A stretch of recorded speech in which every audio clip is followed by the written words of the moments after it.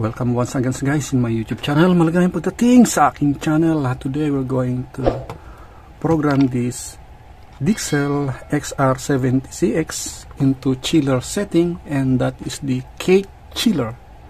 And to mind you, cake chiller is range from 5 to 8 degrees Celsius. Ipoprogram natin to guys sa pinakamadaling pagprogram para sa display cake chiller.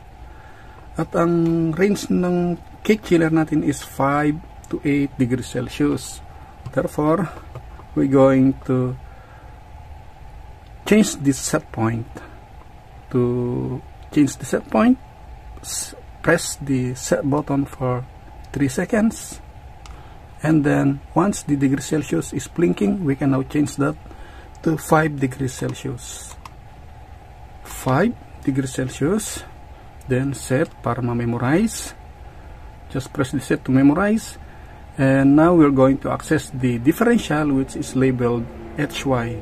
And to do that, press the set and R down button. Pindutin lang natin sa loob ng 3 segundo. At we're going to change the HY. Press set to reveal the value. Since 8 minus 5 is 3. Therefore, we change the 6 to 3 degrees Celsius. Ayan guys, palitan lang natin siya ng 3 dahil 8 minus 5 is 3. Yung HY natin,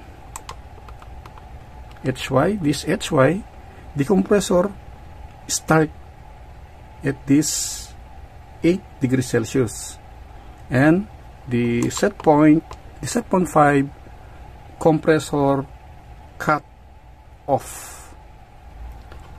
If you're new to my channel guys, please support me by clicking the subscribe button, and don't forget to hit the notification bell so you'll be updated just in case I have new upload video. Thanks for watching. Until then, God bless.